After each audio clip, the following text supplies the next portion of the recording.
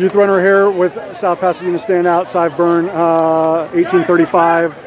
But the most important detail is that this group, at least in the overall Division 3, 4, 5 girls team sweepstakes race, edges the reigning Division 3 state champions, Cathedral Catholic. Now, why is that significant? South Pasadena is no longer in Division 4, ladies and gentlemen. They're now in Division 3, so obviously when we get them paired up against Cathedral Catholic, what a wonderful indication of what we could all be treated to on November 30th. Saidbh, obviously, as Coach and I were just talking about, when we only pair out the Division 3 teams, then it gets even closer than that, and it's a 6th-runner tiebreaker, but obviously so much for you and the group to celebrate, not just Abigail's brilliant performance, but you and the rest of the team as well.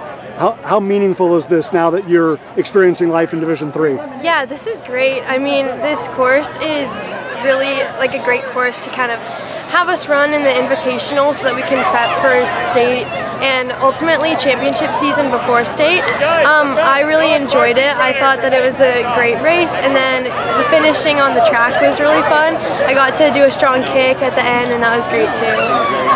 In terms of when I spoke with Abigail after the race, she said, take out, poop out, and to her, it felt like a 2-mile race. You know, yeah. Because then obviously it showed by how much she had left at the end. I will allow you to articulate and elocute. How did it feel for Saidbh Byrne with no poop out today? Yeah, so the first 2 valley loops went pretty fast, and I kind of was in a pack, but I decided, okay, I'm gonna separate a little bit just so that I can take out these hills.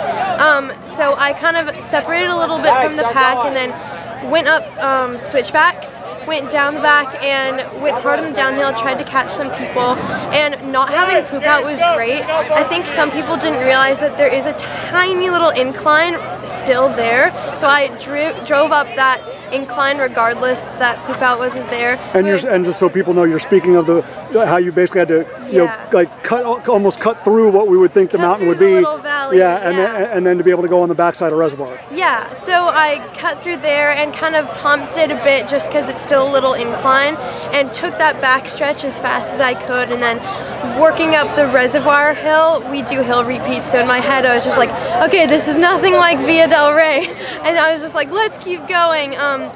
Definitely getting over that first one is hard, but then the second one is where you got to push even more. But then down the back, I just was letting gravity take me and pushing it all the way.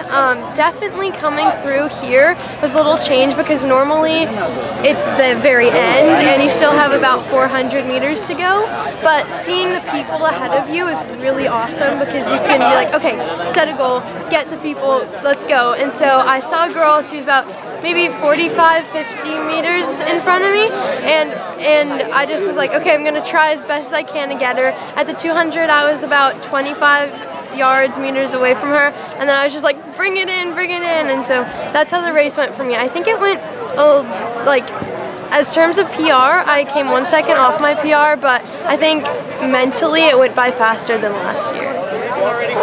Just how significant is this for you in the group, like building into November? This is really great because I think it gives us a lot of momentum going into November and confidence. I think we really can get our goals and reach our goals, and it's going to be a great competition season. Awesome. Saidbh, congratulations to you and the group. Well done. Thank you.